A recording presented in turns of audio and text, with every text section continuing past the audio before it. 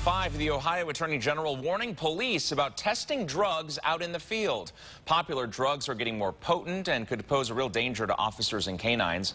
Kristen Volk just spoke exclusively to the State Highway Patrol in Elyria. And Kristen, they say they've changed how they handle drugs.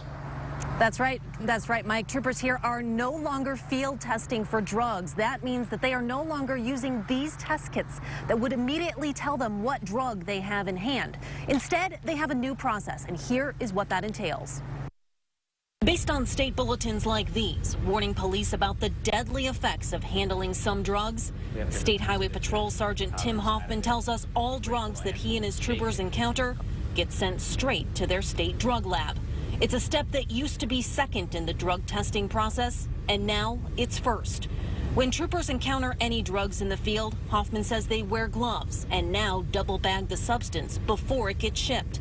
The biggest concerns are fentanyl and carfentanil, two drugs that are being mixed with heroin.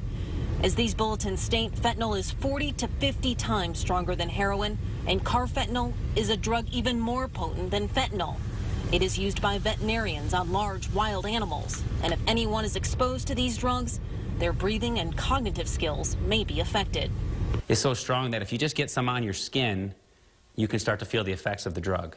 If it were to break open and you get some of the residue in the air and you breathe that residue in, you can actually overdose on the drug depending on how much you breathe in.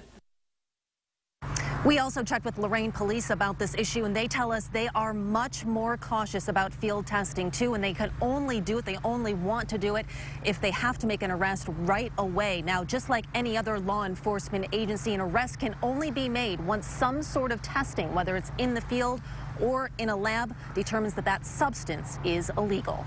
Live in North Ridgeville, I'm Kristen Volk, News Channel 5.